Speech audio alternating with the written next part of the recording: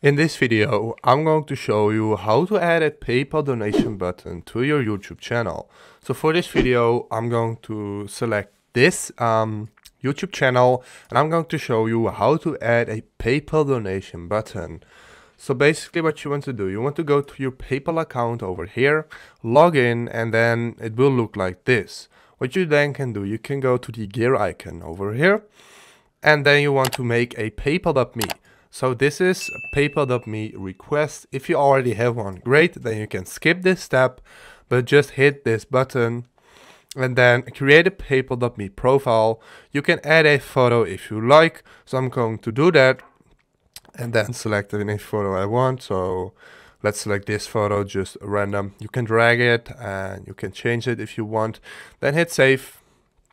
And now select the link. So this is the PayPal.me link. So I'm going to do just the title, the name, and it's available. Nice. Hit next and then agree and create.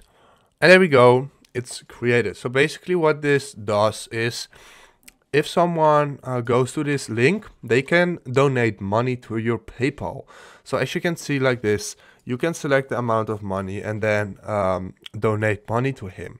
So what you now can do, go to your YouTube channel, then hit customize channel. There we go. It's going to edit. And then go to this information tab, because we're now in the editing tab.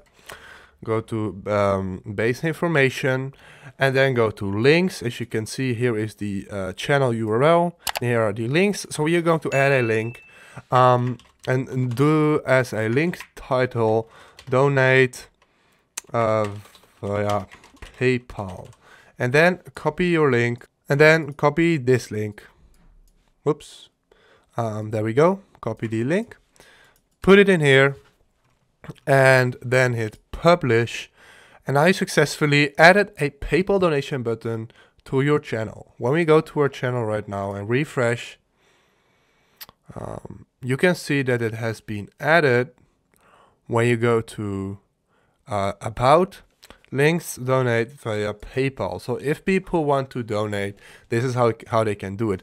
But there is a better way. If you have videos, I recommend you to put the PayPal.me link in the description of your videos.